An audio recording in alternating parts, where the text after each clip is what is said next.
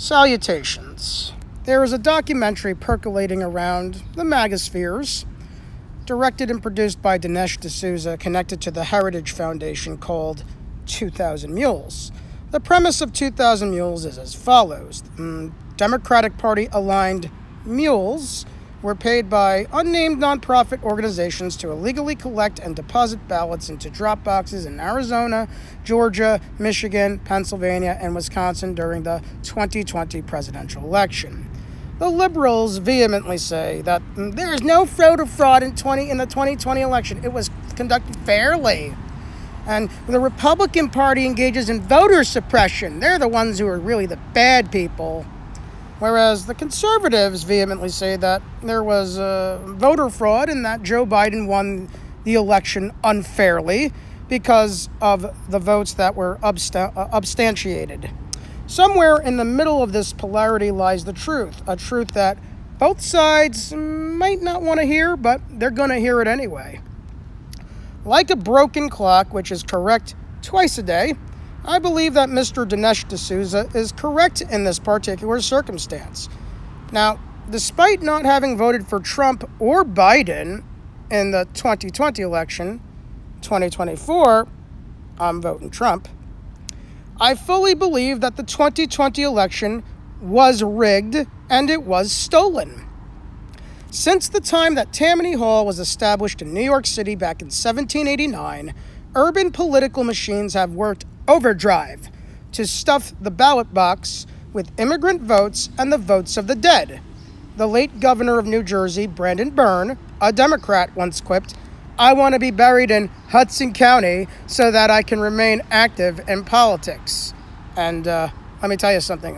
Living in Hudson County, believe it, it's corrupt. This is really, really corrupt here. I mean, this is Robert Menendez Central here, right? It's the Hudson County political machine. It doesn't die. Now, this is not a conspiracy theory, folks.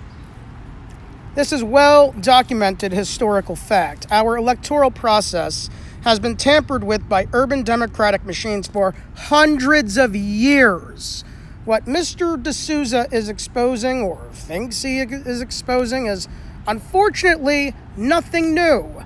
The mules of 2020 are no different from Acorn in 2008, and Acorn is no different from the roving marauds of Tammany Hall partisans from the 19th century who would hire Irish gang labor to terrorize immigrants into voting for whoever the New York City Democratic Party machine backed in whatever election. What Mr. D'Souza is exposing has already been exposed. These groundbreaking revelations he claims to be revealing is nothing new. Now, on to the part why Mr. D'Souza is wrong 22 times a day. Mr. D'Souza is a neoconservative Heritage Foundation think tank guy. The Heritage Foundation claims to support the values of the founders. They speak in terms of free markets and prosperity and limited government and liberty. Okay, that's great and all, but the true question should be, where does the Heritage Foundation stand on the question relative to the special relationship between the United States and Great Britain?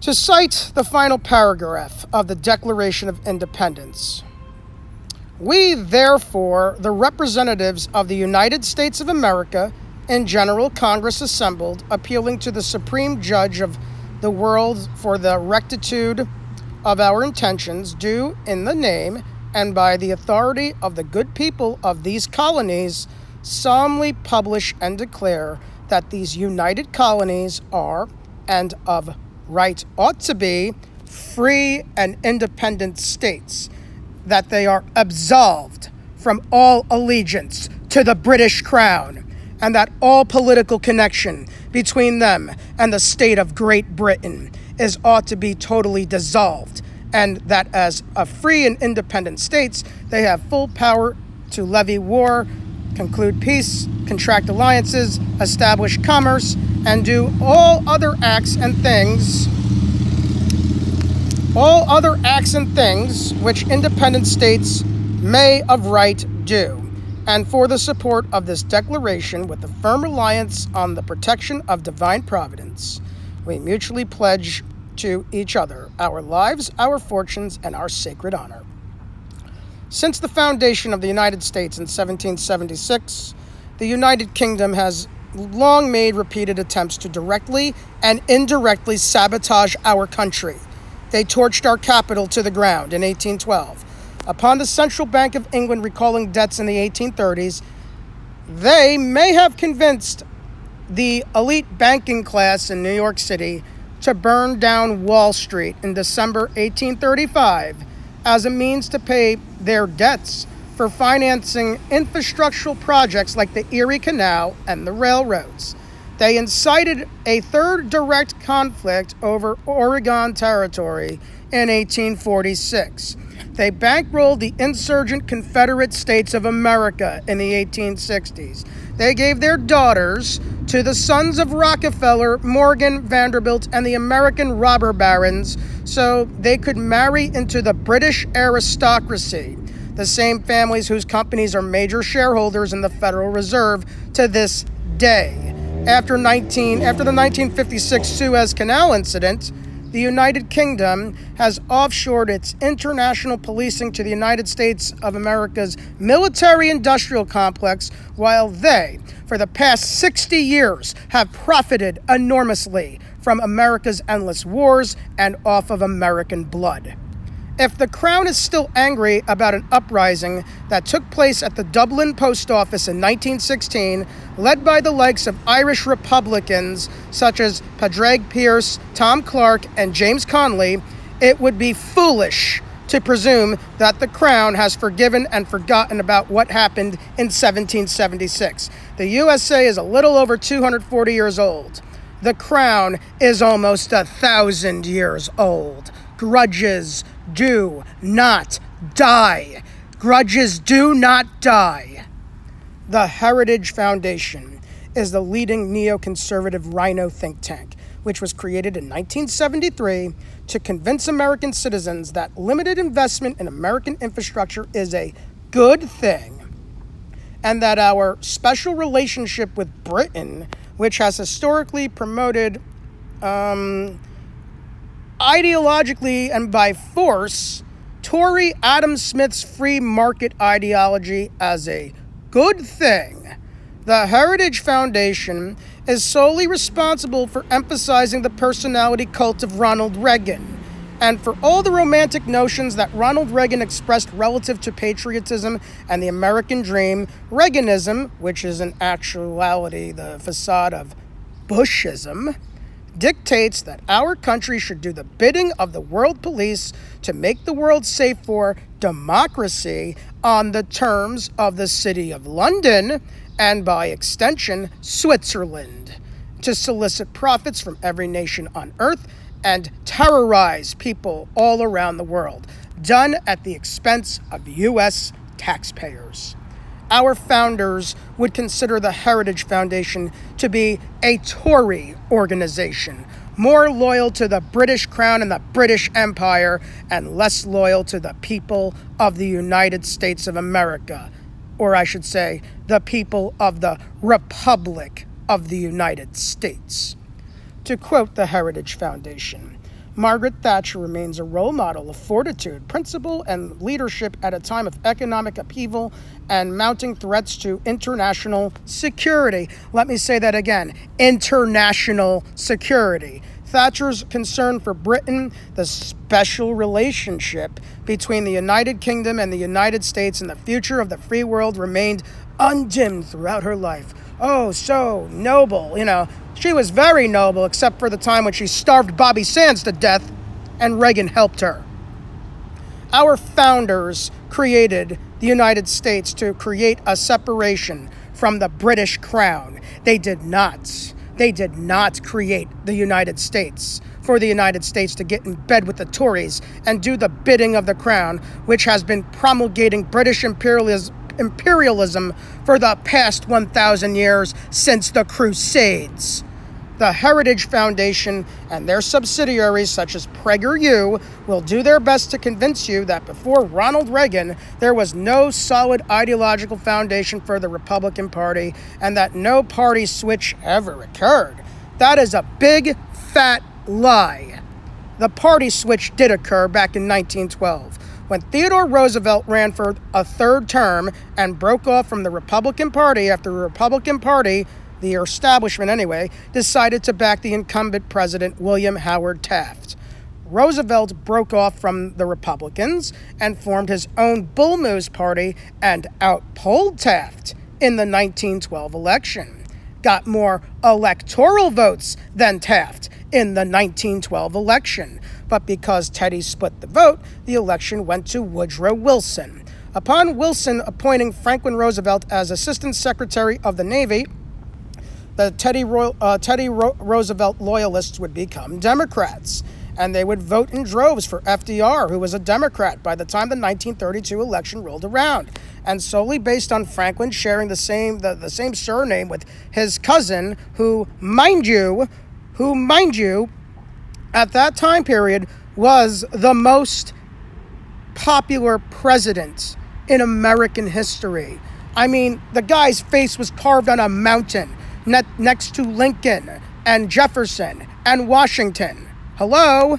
However, due to the Southern Democrats not being fans of either Theodore or Franklin Roosevelt or the FDR coalition made up of Teddy loyalists, urban Democrats, and African-American voters, well, they decided to switch parties and join the business wing of the Republican Party.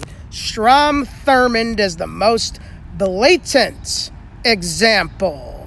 He is the Dixiecrat of all Dixiecrats. And they would form the basis of what would become the Republican Party establishment of today, or termed as so-called rhinos. Dinesh D'Souza and his Heritage Foundation affiliates will tell you the Republican Party has always been the party of limited government, low taxes, deregulation, personal responsibility. And you know what? Perhaps since 1912, that might have been true. However, before 1912, the Republican Party was the party of proactive government, which worked to make the lives of our citizenry better.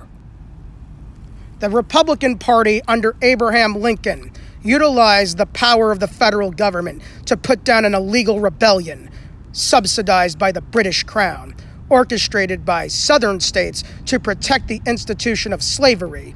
In addition to that, President Lincoln passed the Homestead Act, which essentially gave free land away to people who left the East Coast to settle west. The Heritage Foundation would demonize such a program as socialist.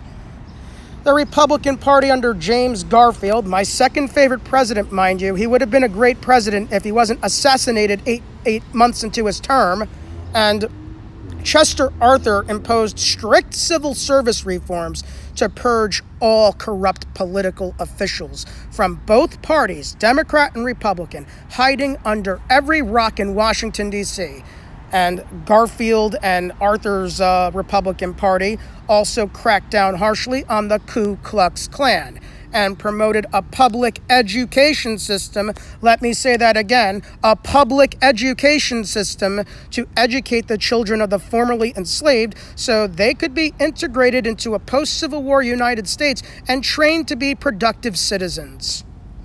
The Republican Party under Theodore Roosevelt, my favorite president, took the side of the working class fighting for an 8-hour workday, weekends off, and better pay. Roosevelt took the side of the workers against the robber barons. Roosevelt broke the Rockefeller-owned Standard Oil Trust, the Carnegie-owned U.S. Steel Trust, the J.P. Morgan-owned Bankers Trust, in order that private monopolies do not become more powerful than the central government. Roosevelt conserved 30 million acres of land to protect our natural beauty from being destroyed by the robber barons. Roosevelt built up the Navy into the most powerful in the world. Roosevelt created the FDA to prevent robber barons from poisoning our citizenry until Ronald Reagan had it deregulated so Donald Rumsfeld could poison you with aspartame. Roosevelt also desegregated the federal government. And you know who you know who segregated it again? Woodrow Wilson. And Roosevelt was the first president to invite an African-American, Booker T. Washington, to dinner at the White House, which was, in the context of that time period, extremely scandalous. And he is the only person in history, in recorded history, to win both the Medal of Honor, leaving his cush assistant secretary of the Navy job in D.C., to literally fight in the Spanish-American War and literally fight alongside of the soldiers. How many politicians do you know of do that? Nah, not many, at least not today. And he also won a Nobel Peace Prize. That's right. He's the only president to win a Medal of Honor, only person to win a Medal of Honor and a Nobel Peace Prize in history. And he got his Nobel Peace Prize for mediating a peace agreement between Russia and Japan. The Republican Party under Dwight Eisenhower used our tax dollars. I know the taxation is theft people will get all upset, but listen, he used our tax dollars to create and build a state-of-the-art interstate highway system that millions still drive on today. And Eisenhower also used the military to enforce the Dred Scott decision to force integration of public schooling in Little Rock, Arkansas in 1957. If the Heritage Foundation existed in that time, they would accuse Eisenhower of being a communist loyal to Stalin for doing such a thing. That's how they think, all right? We should no longer embrace this pseudo-British Crown-friendly neoconservative fake patriotism espoused by the Heritage Foundation, Dinesh D'Souza, he's guilty of it, Ben Shapiro, and these myriads of neocon Bush loyalist lackeys addicted to the poison of Reaganism. We need to re-embrace classical republicanism of Lincoln, Garfield, Roosevelt, and Eisenhower. Our citizenry is suffering right now. The modern-day robber baron stole $5 trillion from our republic during the COVID lockdown of 2020. $12 trillion was looted from our republic in the form of endless wars to make British petroleum wealthy off of Iraq's suffering and our economic suffering. Our republic has been siphoned of trillions of dollars, which are sitting in Caribbean offshore bank accounts under British Crown jurisdiction. Our roads are crumbling. We have a supply chain crisis. Gas prices are being inflated due to Biden shutting down the pipeline and also due to price gouging from the elitist interest who Biden works for. We have mass shootings, mass drug addiction. Our citizenry are being priced out of their homes due to real estate speculators. We have more homeless and destitute people than ever before. There are homeless single mothers with no support system who cannot get Section 8 housing, even in liberal states. The citizenry of our republic, both left and right, has lost its sense of history and tradition, or it has a distorted sense of history and tradition. We have an infant formula shortage. We have a limited industrial capacity in this country, so we don't produce and manufacture things anymore. The globalist robber baron class is priming this country for a race war, which will rip this country in half and allow the United Kingdom to assume the United States into Canada as part of their Kanzuk designs, merging Canada, Australia, New Zealand, and the UK. Kanzuk, as a means to recreate the British Empire in the 21st century, which is why the Heritage Foundation and Mr. Dinesh D'Souza supported Brexit. Brexit was not a rejection of globalism. Brexit was about expanding globalism under the British Empire banner. Do not be fooled by the facade of Mr. D'Souza critiquing the Democrats. Outwardly, they're opposed to one another. Inwardly, they're on the same side, folks. The Democrats and the Rhino establishment, they both work for the same corrupt aristocratic interests that seek to undermine our central government, undermine our Constitution, confuse and turn our citizenry against each other, and weaken our country to such an extent where the United States of America can be assumed into the Kanzuk North American Union. In closing, The way forward is not embracing more Reaganism and more neoconservatism, as Mr. D'Souza and Ben Shapiro promote, which the Democratic Party also promotes and also embraces, albeit with extreme wokeness. So, to prove to their constituents that, oh, well, look at us, we're more progressive than the Republican Party. No, you're not more progressive than the rhinos. You're the same thing. Outwardly, they are different, but structurally, they are the same. The way forward is to embrace the classical republicanism of Lincoln, Garfield, Roosevelt, and Eisenhower. Our country does not have a perfect history. We've done a lot of things wrong, especially as it pertains to African Americans and the indigenous. It happens. We did a lot of things wrong. But, what makes the United States great is historical progress. We amend our mistakes, and we do better tomorrow than we did today.